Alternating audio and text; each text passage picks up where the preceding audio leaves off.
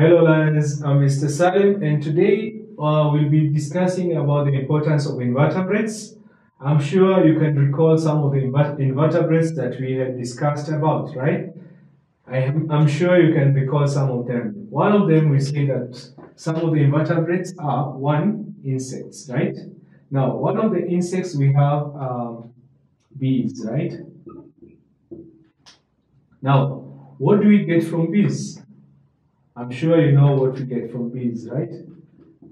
Bees normally provide us with honey.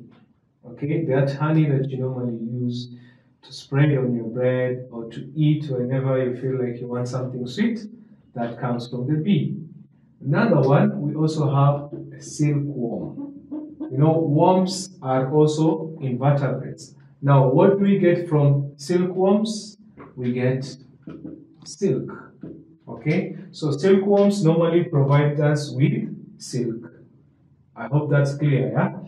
Another one, we also have the flying mites, or we can also have locusts.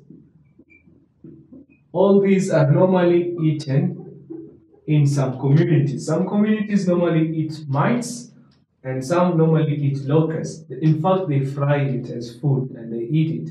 So that is also as a form of food.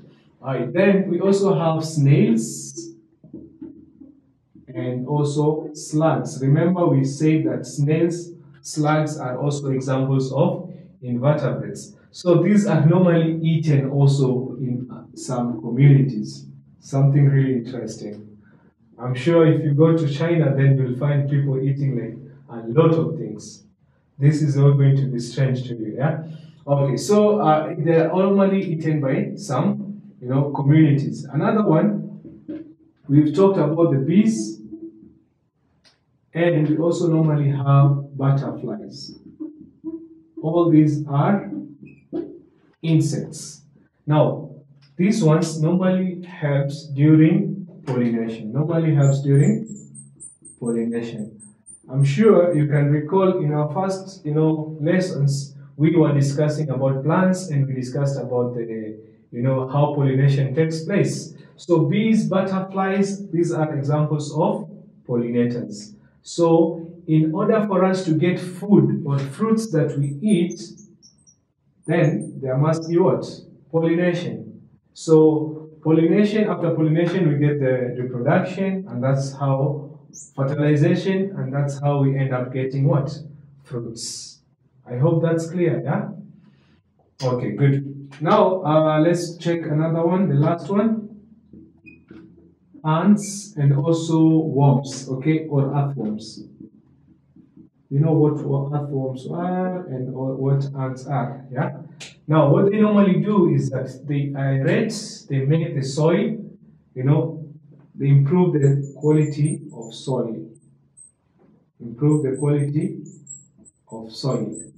And this helps the plants to grow because this now acts as a manure, which helps the plants to grow. Because now, once they decompose, once they die, they make the soil